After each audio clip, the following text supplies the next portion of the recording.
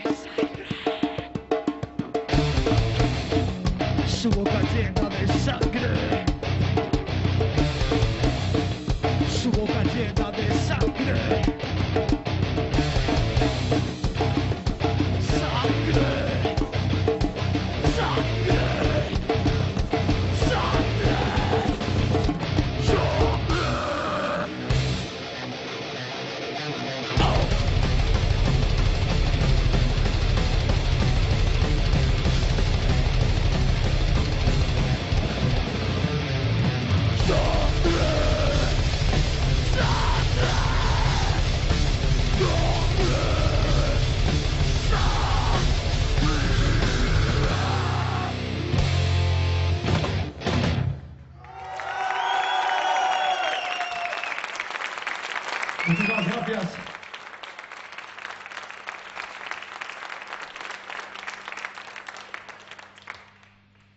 Gracias a todos por venir una vez más y apoyarnos como siempre. Un placer.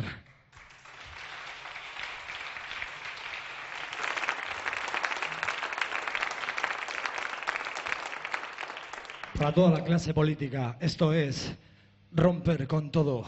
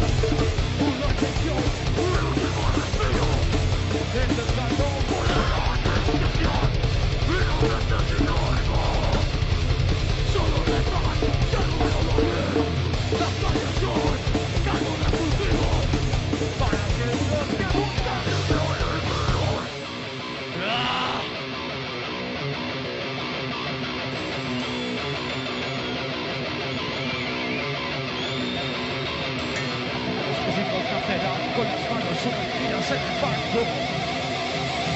Nuestros ritmos nacerán con las manos sumergidas en el barro. Nuestros ritmos nacerán con las manos sumergidas en el barro. Nuestros ritmos nacerán con las manos sumergidas en el barro.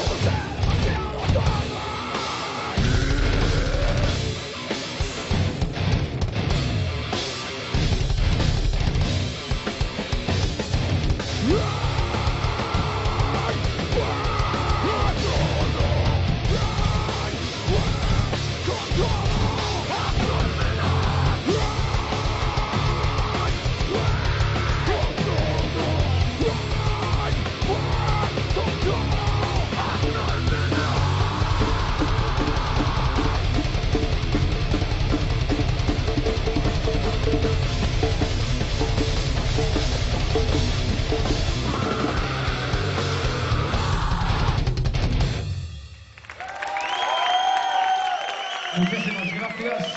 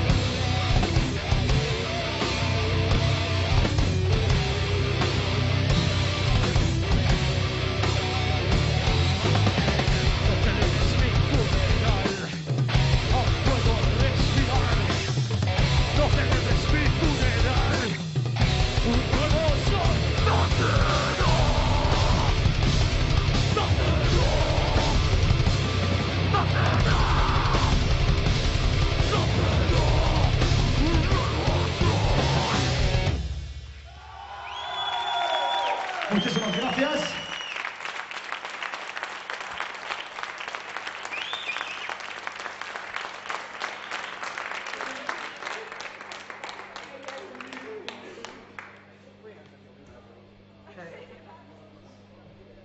Para nosotros es un gran honor poder estar aquí hoy. Gracias a todo el equipo de Radio Nacional por contar con nuestro show y, por supuesto, a toda esta pequeña gran familia hoy que habéis venido a darnos más aliento aquí si cabe. Muchísimas gracias.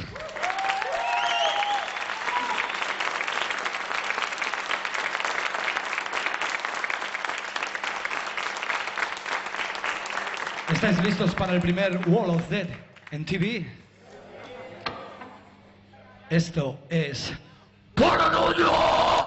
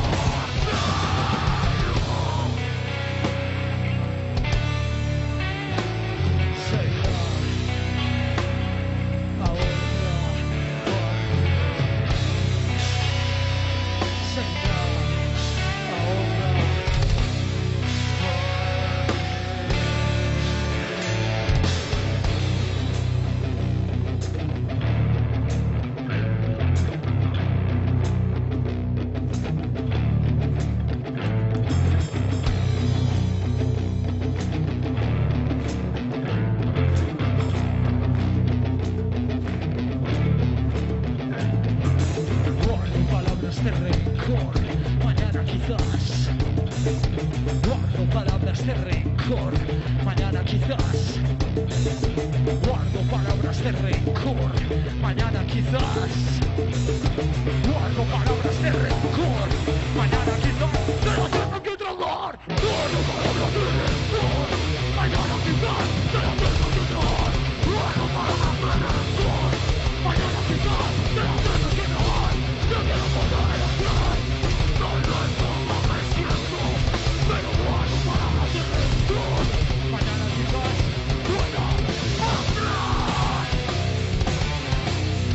Un poco de respeto, el vacío,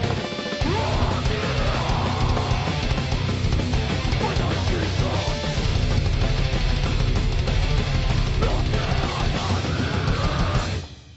Muchísimas gracias. Hasta la próxima, ha sido un puto placer. Merci.